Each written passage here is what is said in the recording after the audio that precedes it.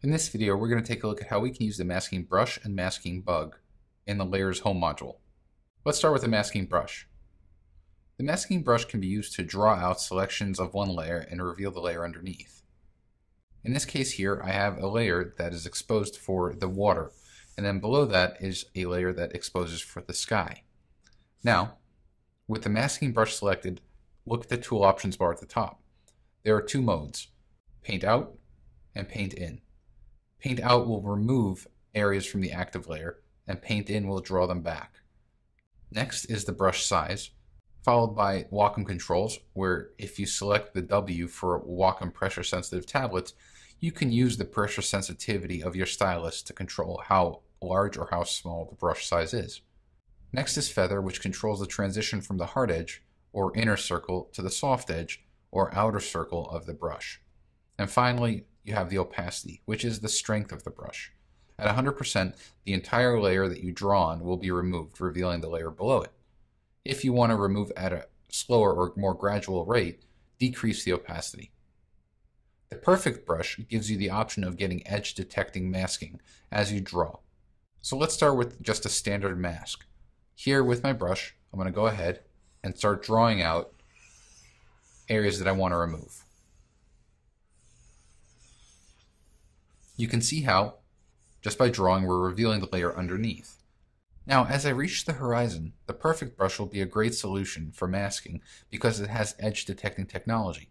All I need to do is select the checkbox for Perfect brush, and now as I start drawing, it'll automatically detect the edge of the horizon, making it easy for me to control the areas of the layer that I want to keep and the areas of the layer that I'm going to reveal below.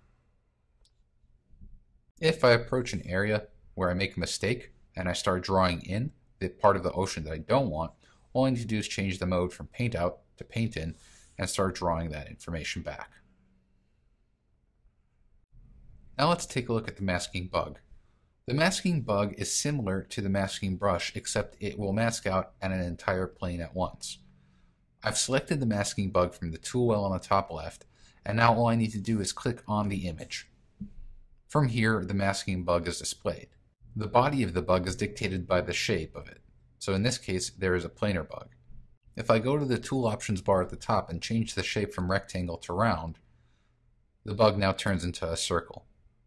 For this video, we're going to stick with planar. The bug also has legs and antenna. The legs are indicated by the solid colored circles, and the antenna have the hollow point circles. The legs themselves control the size, width, and orientation of the bug. So if I drag out or drag over, I can control the overall look of that bug. The antenna on the right controls the layer opacity and feather. So if I bring this antenna in and out, that'll control the opacity of the layer itself and the feather. As I bring the feather to the left, we have a nice smooth transition. And as I bring it down, we have a really hard transition over here. The antenna on the left controls the mask opacity. So as I bring the opacity towards the center, the entire mask is hidden. And as I bring it back out, the full mask is shown.